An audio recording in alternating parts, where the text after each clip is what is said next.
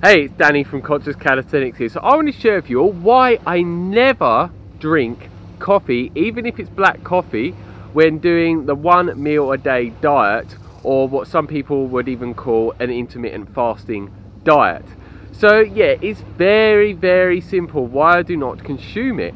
And the reason why I want to share this with you is because so many people out there consume it on a regular basis with all types of different intermittent fasting methods.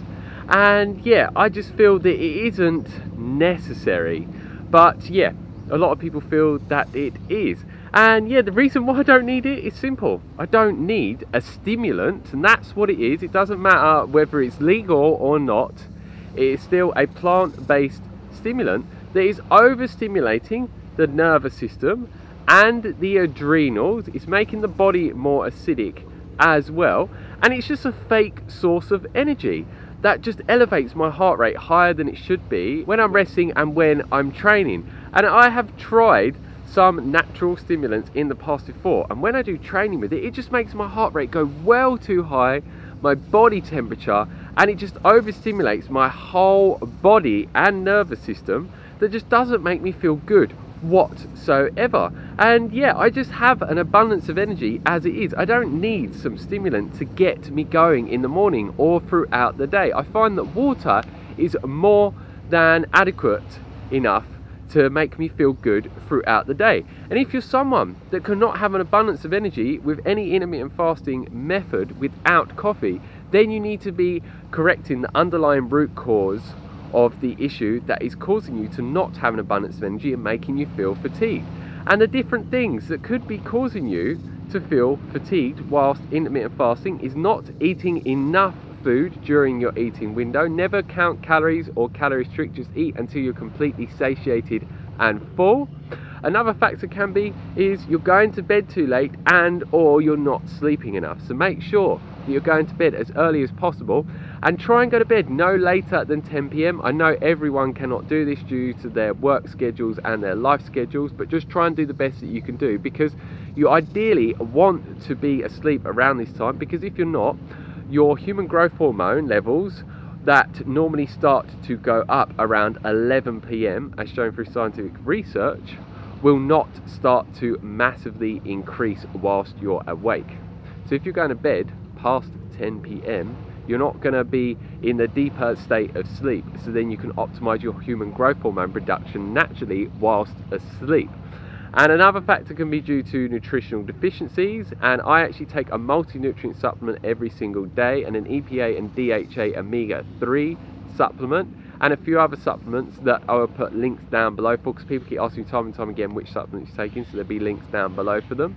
So yeah, you just want to be making sure you're getting the broadest spectrum of nutrients possible by eating the most widest variety of plant foods and natural foods possible, whilst taking one of the most highest quality multi-nutrient supplements possible. And so many people are just getting an excess of omega-6 in their diet, no matter what diet they're on, which causes chronic inflammation throughout the whole mind and body, and it causes neurological health disorders such as Alzheimer's and dementia later in life.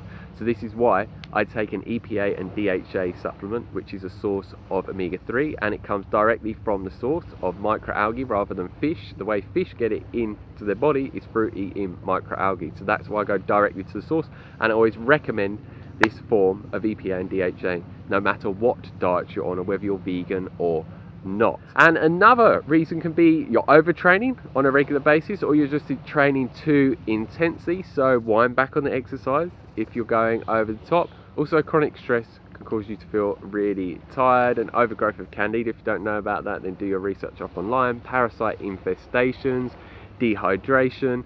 So yeah, find out what is causing you to feel fatigued and address the underlying root cause of it, and then you will not need coffee whatsoever. And in today's world, most people have very busy, active lifestyles, so they've just got a lot going on and a lot of stress. So yeah, drinking coffee is just going to make your body even more stressed out and overstimulated more than it needs to be.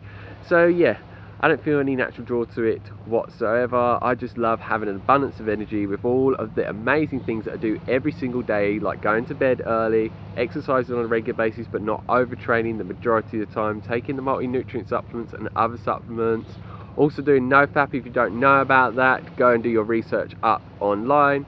I also make sure that I do a lot of earthing, known as grounding. If you don't know about that, I highly recommend you check that out. Also do the plant-based diet with the 1 meal a day combined, and I do things such as the Wim Hof breathing method and other relaxation techniques as well. And yeah, all of these different things just make me have the most optimal state of health in mind and body, and hormone production as well, and energy levels and cognitive function as well. So yeah, I would just stick to having the water that I drink, which is normally distilled water. If you don't know about distilled water, it's the only pure water in the world that is literally H2O with nothing else added to it.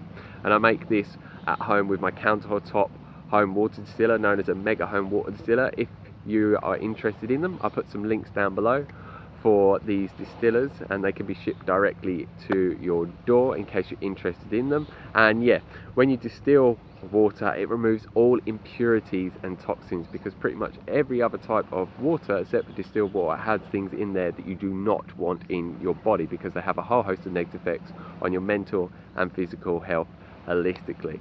So yeah, that's it for this video. If you have any questions, leave them down below and I'll get back as soon as possible. If you like the video, like it down below, give us a thumbs up, and please share this video with anyone that you think would love to hear about why I do not drink coffee, even if it's black coffee, with my 1 meal a day diet journey, which some people know as an intermittent fasting diet.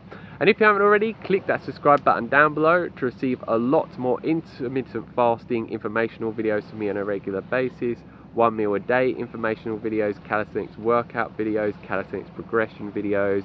Also, I show you what I eat in a day with my 1 meal a day on a plant-based, whole foods, vegan diet, and also what I do in a day, and many other different videos to inspire you and motivate you to push yourself to become the best version of yourself, but also to teach you about many different valuable things to push you in the direction of gaining and maintaining the body that you desire, the energy levels and the fitness levels as well. So if those type of videos sound good to you, make sure you click that subscribe button down below and you click the bell notification button next to the subscribe button. Otherwise, YouTube will not notify you of when new videos are uploaded. So as always, stay fit, stay energetic, and go and get those gains. Peace.